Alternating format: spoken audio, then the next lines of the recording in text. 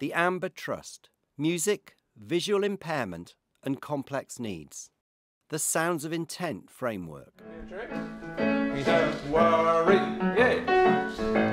about a thing. Adam speaks over visuals of 5 films. In this film we're going to see 5 children who all have visual impairment and quite complex needs. But music is the common theme for all of them.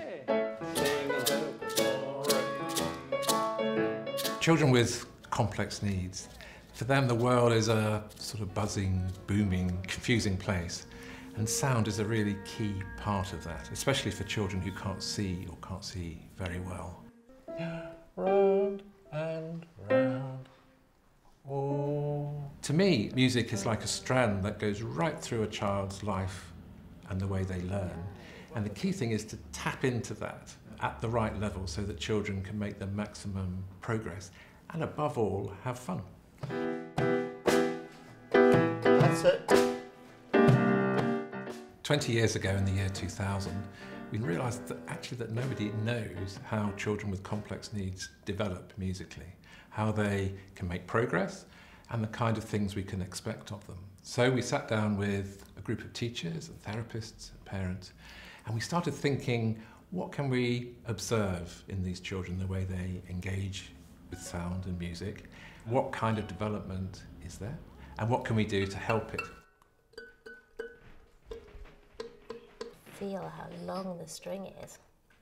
Sounds of Intent is a framework of sort of 6 milestones on the road to musical development that's rooted in the needs and abilities of children with special needs.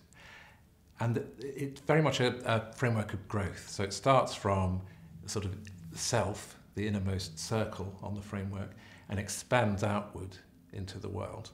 So it's a nice metaphor for the way that children develop and grow.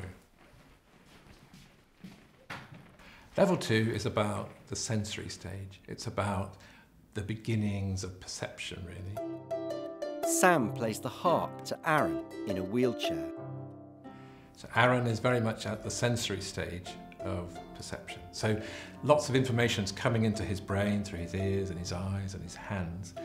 And his brain's trying to figure out what it all means. So the important thing is to give him rich, meaningful experiences. Aaron and Sam play a small lyre. Aha, strumming.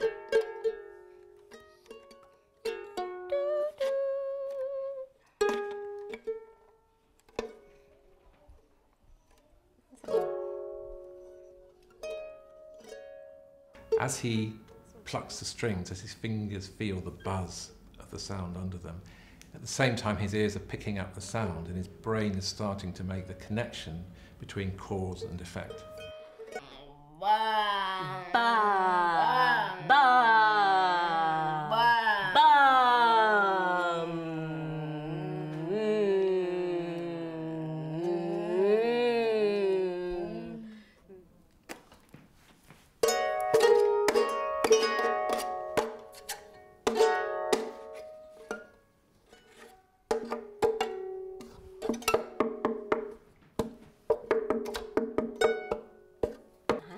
Nice knocking game.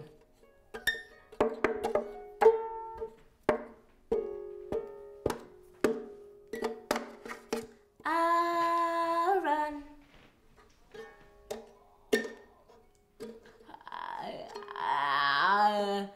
Aaron.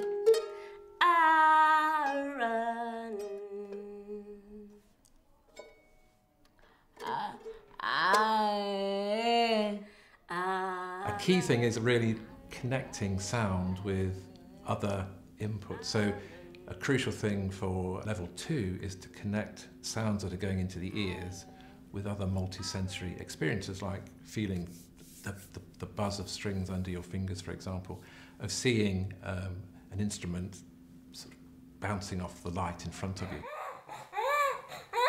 So Alice is very much at the sensory stage of development, so she's still taking in lots of information about the world and trying to piece it together almost like a jigsaw to make sense of what she's hearing and what she's seeing. Alice, in a wheelchair, plays the sound beam by moving her head. The great thing about the sound beam is that it means that any movement that Alice makes can be linked to any sound, and that's really empowering for her, because very often children like Alice would find it hard to play conventional instruments.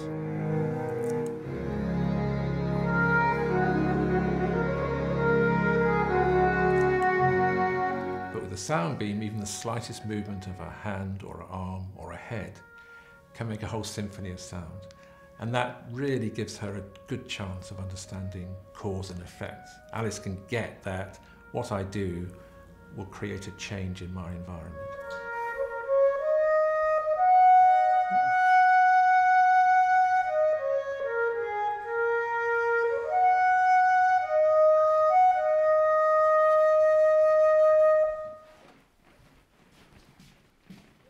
Level 3 is really where music gets going. It's about pattern, it's about predictability, it's about copying. Adam dances and plays the maracas with Drew, while Derek plays the keyboard. And the best way to start really with level 3 is to copy what the child does. Worry. Be happy. Yeah. Worry.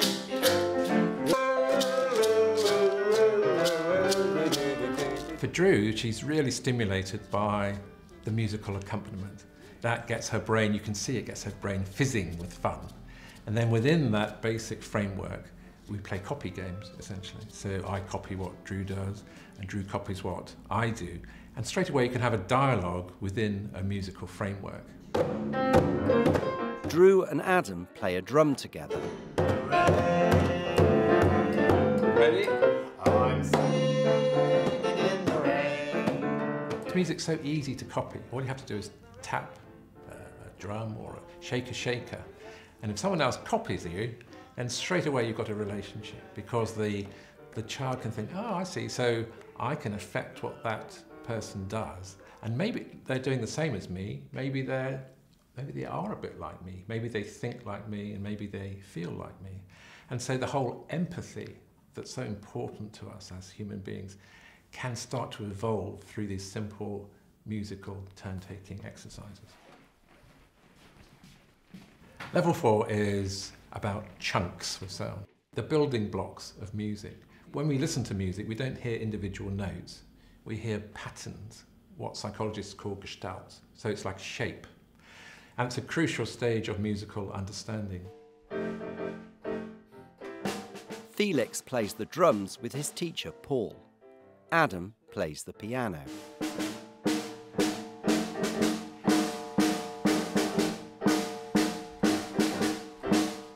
Looking at Felix, you can see how he's very much a level 4 child. He plays bursts of rhythm on the drum.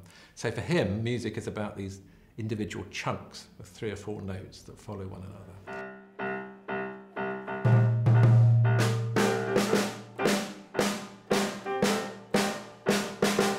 He loves using those chunks of sound in an interaction, and also in the context of a wider piece as well. So he can make music with another person by using these building blocks and putting them one after another. Felix is visually impaired and hearing impaired. So for him, vibration is particularly important.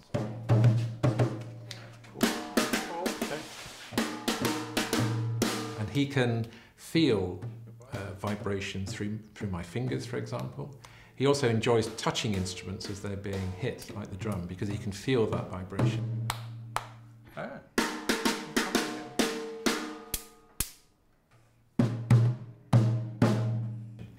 And the combination of the sound going through his ears and the sound, the vibration coming through his body gives him an experience that he relishes.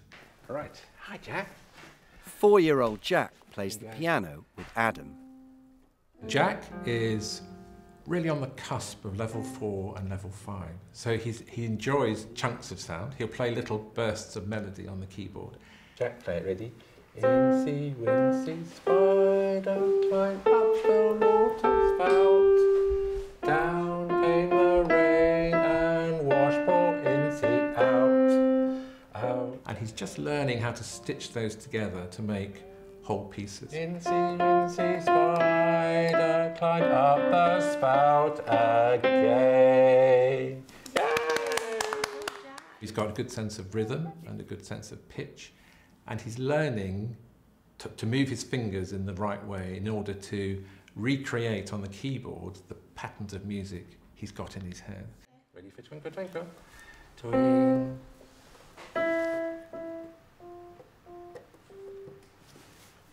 Little star, how I wonder what you are. As a teacher working with Jack, the thing is to scaffold his development. So he's really functioning about level 4 with chunks of sound. And just with a little support, he can be encouraged to link those chunks together to form a whole song, Twinkle Twinkle, for example. So he'll play the first little bit, and then he'll need a bit of a hand to get to the beginning of the next chunk of sound. Diamond in the sky. Twinkle, twinkle. It's about giving a child just the right level of support for them to succeed. And the aim is to fade that support so that the child is increasingly independent. You can see through a lesson how Jack goes from needing quite a high level of support to being really quite independent in playing a tune. Ready? Incy wincy spider climbed up the water spout. Down came the rain and washed poor Incy out. Out came the sunshine and dried up all the rain. Incy. Sometimes it can be overwhelming when you see a child with quite complex needs. It can be a real challenge to know where to start in terms of music making. But the golden rules are: observe, don't be afraid to take time, that's crucial, to see just how a child reacts to music. And try and use the way they react. They may move, they may be still, they may show an emotion, to try and figure out what's happening in their brains. A knee, knee, clap. A knee, knee, clap. A knee. What this film tells us is that disability is no barrier to music making. And also there's a distinct path of development that children will follow, and it's crucial that practitioners understand how music develops so they can promote a child's musical journey in the best possible way. Upon your knee. Yay! Jack, that's amazing.